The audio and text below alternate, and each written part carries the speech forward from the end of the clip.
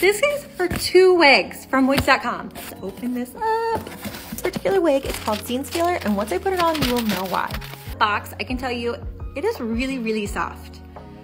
Inside the cap looks like. This is my absolute favorite part of unboxings, is putting on the wig for the first time. Let's look at the hairline. The hairline is pretty good. I don't have a ball cap on or anything, so my little hairs are kind of going astray.